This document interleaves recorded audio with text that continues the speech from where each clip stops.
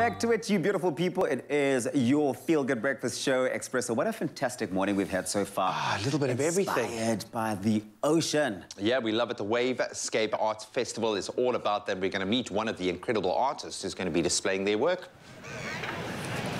Right, Zanzi back on the beach and doing something special, chatting about an incredible project. We talk about the Wavescape Artboard project, and since 2005, they've raised almost over 5 million rand, and that's for the benefit of various charities involved in the ocean. Now, what happens is various artists from all around design incredible pieces like this. It gets auctioned off. One of those auctioners is going to be Nick Rabinovitz this year, and all those proceeds go to an absolutely incredible cause. For now, I'm getting to chat to one of the artists themselves, is Ricky Joshua, who's put together this absolutely eclectic and beautiful piece of art. Ricky, how are you doing this morning, man? I'm well, thank you. Yeah. It's good to chat to you, good to chat to an artistic mind like yourself.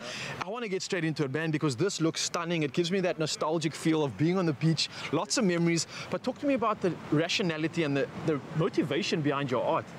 Yeah, of course. It's a day at the beach, as you can see, and the ice cream man is the focal point.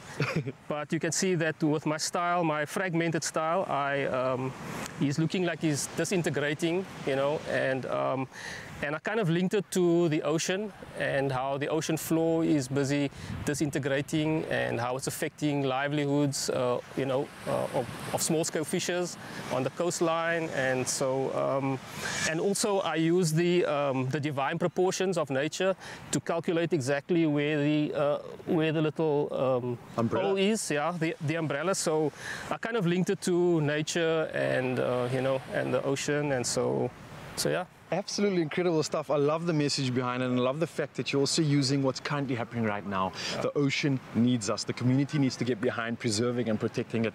I love how you've displayed that in this piece. Oh man, I'm sure that art obviously has a deep connection with you, but also the ocean, I'd imagine.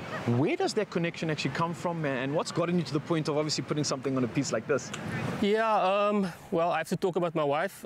She works for an NGO who works on both coastlines with all the fishing communities, and so I hear firsthand of the plight of the fishermen and how they're struggling for their livelihoods, and how the change in the ocean is affecting them because the fish are moving further away, and also the ocean bed is busy eroding because of acidification in the ocean. And so yeah, so the small-scale fisher and the scientists are working together to see how they can educate people, and of course, you know, we have a big part to play in it. The ocean is vast, but we seem to think that as an individual you can't make an impact.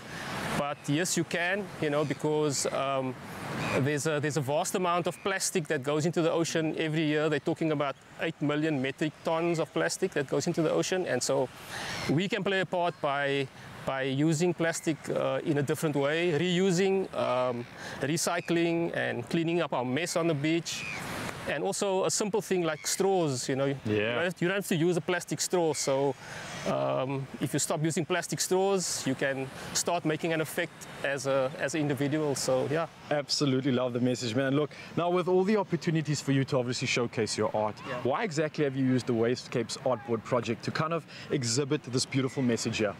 Well, when they approached me, I read up about Wavescapes and what they're doing, and it was a no-brainer for me, you know, to be part of such a great project and to just play a part in, you know, in giving back and helping and saving our ocean. Absolutely grateful. Now look, not many of us are as gifted as you are, clearly, and we aren't always the artists when it comes to putting such beautiful colors and such an image on a canvas like this. How else can we maybe get involved? How else can we maybe be a part of the ocean, serving to protect it, conserve it, and express ourselves maybe? I think to raise awareness first, become aware yourself of what's happening in the ocean and how plastic especially finds its way into the ocean, and like I said, how to reuse and how to recycle. Those things are, you know, you can start there in simple ways and in small ways, or you can also support NGOs that are fighting this, you know, or working with the ocean change and so forth. So yeah. Well, Ricky, I can't thank you enough for the incredible work that you're doing and for using your gift to spread such a beautiful message. For you, Mzansi, if you haven't figured it out by now, this is actually the correct direction of this beautiful art piece right here. as you can see. And for all of those that want to get involved, the 9th of March is where you can see some of this incredible work, as well as all the other pieces that are going to be on auction to raise some incredible funds for some of the most beautiful organizations associated with our beach. We're talking about the 9 Miles Project. We're talking about the NSRI and so many others out there that are going to benefit from all of this magic. Yow! Must be very nice, Ryle, chilling on the beach there, focusing on art, surfing, sea breeze, just as you would like it. But it's been fantastic crossing over to Lyle, who's doing some great work on the beach.